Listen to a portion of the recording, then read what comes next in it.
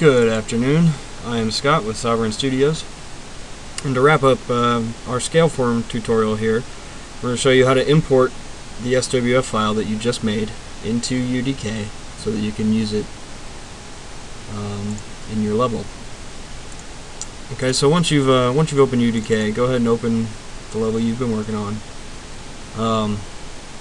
In my case, it's the Kdarva Mire that I've been toying around with.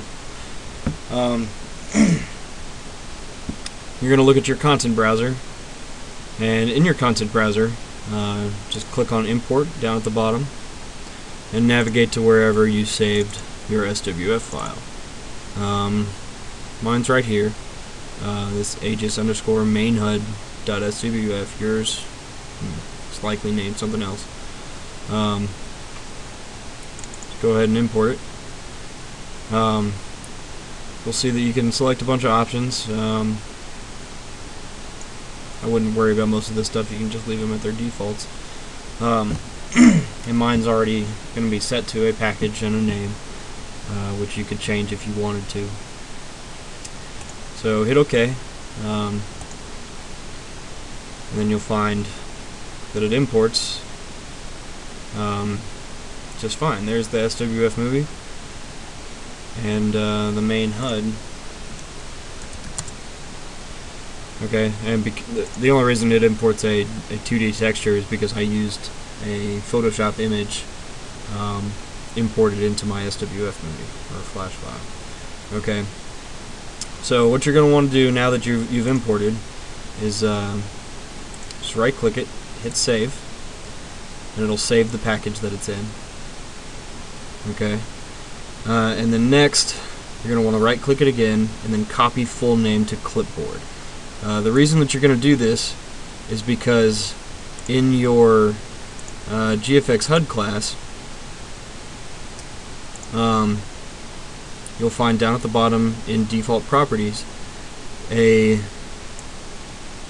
line that says movie info, and the movie info variable is this path right here. So it's SWF movie in path, or in the soldier package named aegis_mainHUD. This path right here, everything before the equal sign, you can delete and then paste in whatever it was that you just copied from here. Copy full name to Clipboard. What that does is it copies the path of that SWF file from inside UDK so that you can reference it in the Unreal script. Once you've done that, and this points to the path of your SWF file, just go ahead and save that Unreal script file. Go ahead and close the UDK. You will need to recompile all your code, so make sure it recompiles successfully. Reopen UDK, and you should be good to go. Your HUD should work properly. We'll find out here in a second if it's actually the case.